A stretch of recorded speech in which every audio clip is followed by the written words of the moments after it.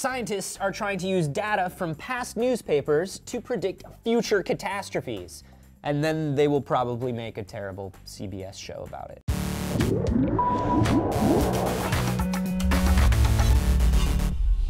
Hey everybody, I'm Trace. And I'm Anthony.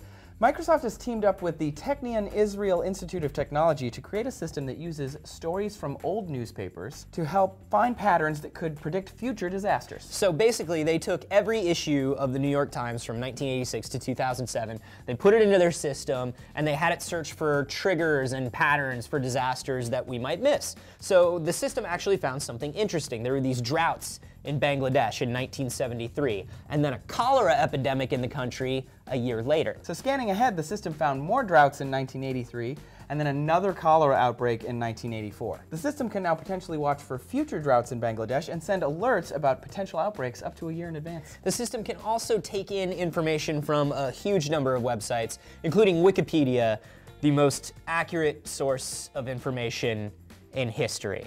So luckily the team is also tweaking the algorithm to find out the likelihood of the patterns it sees and the importance of sources so it won't bug out every time somebody trolls a Wikipedia entry. Yeah, that about makes sense. That's really good. Yeah.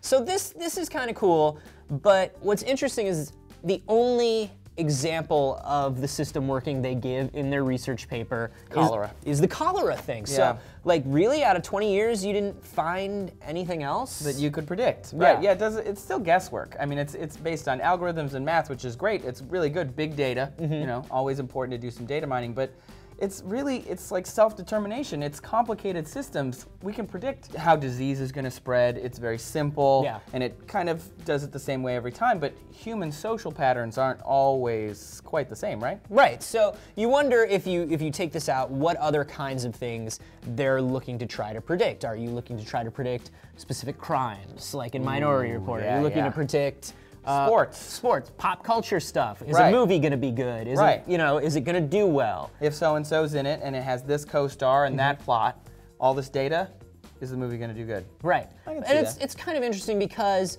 like you said, diseases are traceable patterns. You know the sort of signs of an outbreak, but you can't really predict human behavior, can you? Like, what would they need to add to the mix? Well, if they added social media, they added Facebook, they added Twitter. So back in 2010, some researchers analyzed this exact thing where they looked at Twitter, they looked at your tweets and your location data, and they found out that they could predict if you were going to be sick 8 days before you actually got there. That's kind of interesting. Like, you could tweet out, oh, this guy in the office is sick, or I'm feeling tired, and then it would kind of check. Say, oh, so-and-so's probably going to be sick in the next 8 days. That's pretty cool. I wonder how much of this is us looking for patterns where they don't exist, and us training computers to look for patterns, and then kind of how much of their results are just like, yay, we did it. How much of it is coincidental, Correlation versus causation kind of stuff. Especially because I had this friend in college who had this kind of like mini nervous breakdown because of stress, and we came home one day and he was poring over the last 20 years of lottery numbers to try to predict the next week's lottery numbers. Trying to find a pattern. Yeah, and he was putting more time into that into school because he believed in the patterns so much.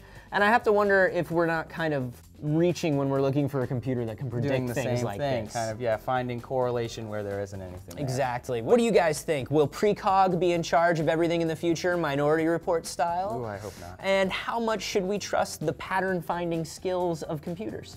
Let us know and subscribe so you can get more DNews every day of the week. Thanks for watching, everybody.